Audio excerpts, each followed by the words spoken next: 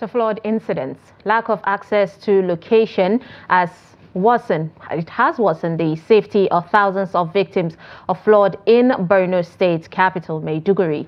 The disaster has left many areas submerged and residents in critical need of assistance.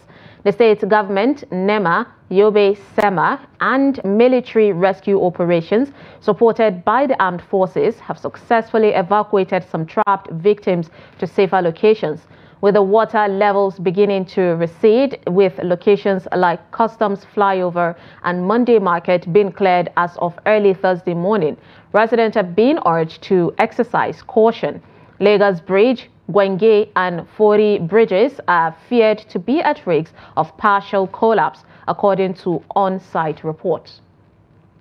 Let us thank God Almighty for sparing some of us, and of course for testing some of us.